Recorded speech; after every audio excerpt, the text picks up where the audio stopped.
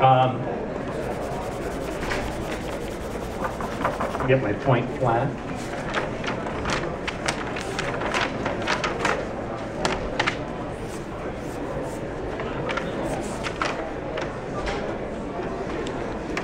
Actually, something doesn't feel right about that to me.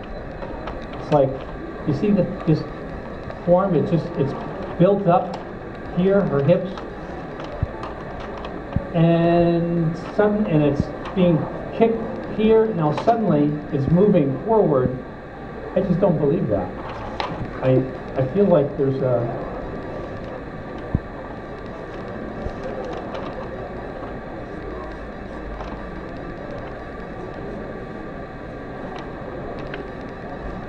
feels like this has got to resist a little bit more before it starts to move. The more I can hold that off, like, she's really got to push through water. The water resists, and she is feeling it in the small of her back now. Can you feel that?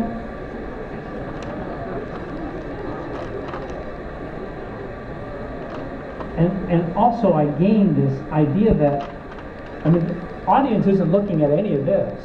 They're looking right here. I'm giving them what they want to look at, which is her eyes. They want to feel what she's feeling. Peripherally, they're seeing this and they're feeling it. Okay, so I'll let her hair kind of drip down here.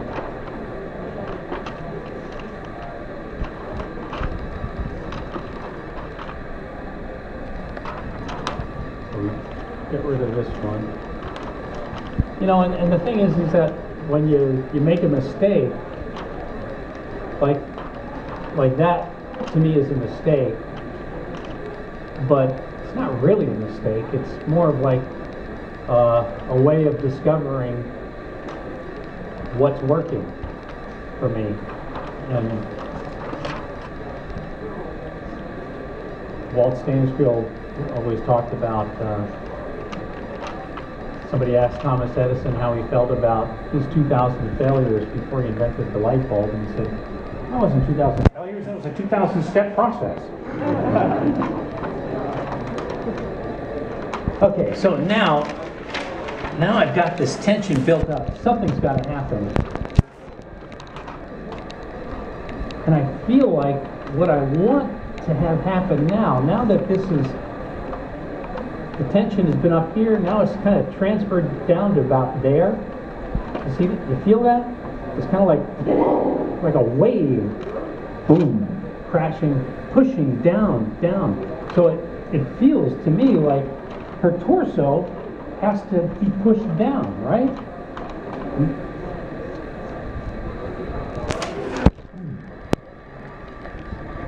So instead of moving this way, once again, I'm not delivering yet on this idea of her moving there. I'm moving down. I love that. Whenever I know where I'm going to go, but I don't do it in the way that anybody would expect. Now she's pushed down, but her head stays up. Her neck is beginning to stretch a little bit.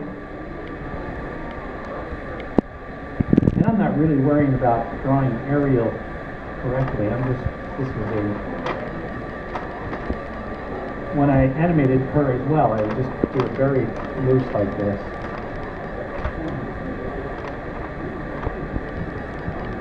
So somewhere out behind her, that tail has gone straight back. You know, maybe the fin hasn't, but she's kicking it back.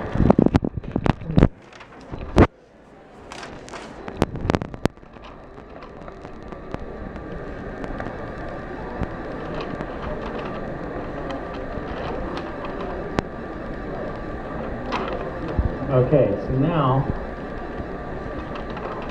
her torso is moving.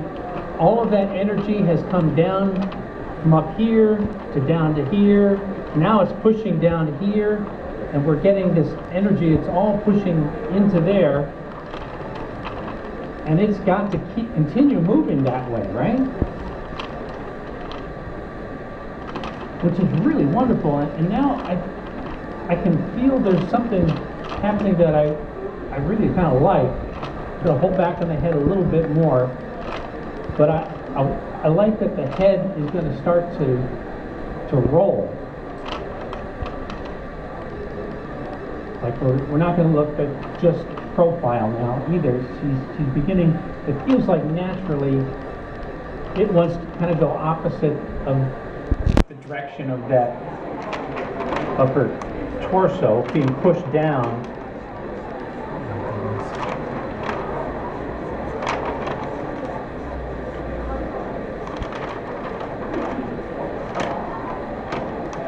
And the longer I set this up like that, you know that it's got to at some point reverse. And that's another thing, another card in my hand that I'm thinking, okay, when do I deliver on that?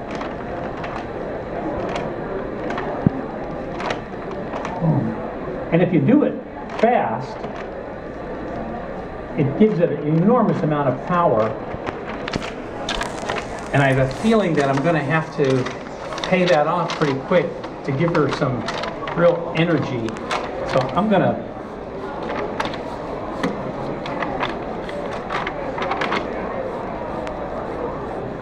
start to reverse that now. Somewhere out here, that tail is kicking. And she's getting a lot of energy, and it's gonna, all of that holding back is really gonna pay off.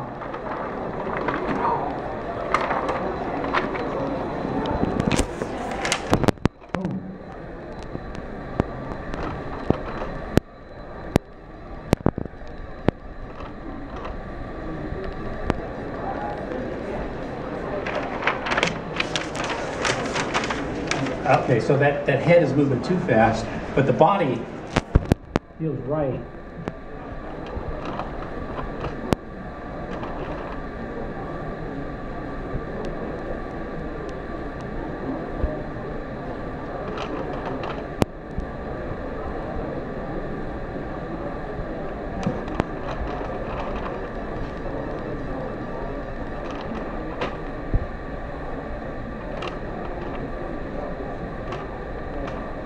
When I go home at night after animating like this, I've got my face is covered in graphite dust.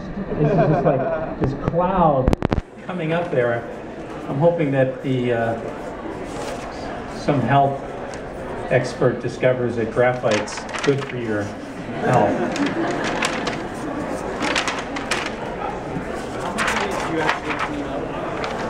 How much do I clean up afterwards? Well, I would go back in. I mean, I'll show you a little bit of cleanup what I would do with these afterwards. But you know, I would clean up all of this stuff, unless there was some huge deadline, and I would give it to an assistant who I felt really could capture that. Now this is just.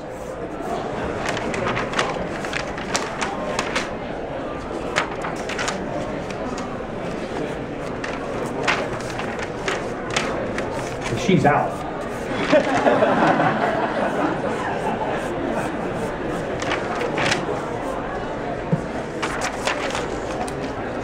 But I don't want her just to go completely out. I want you to feel this fin kick right at the end.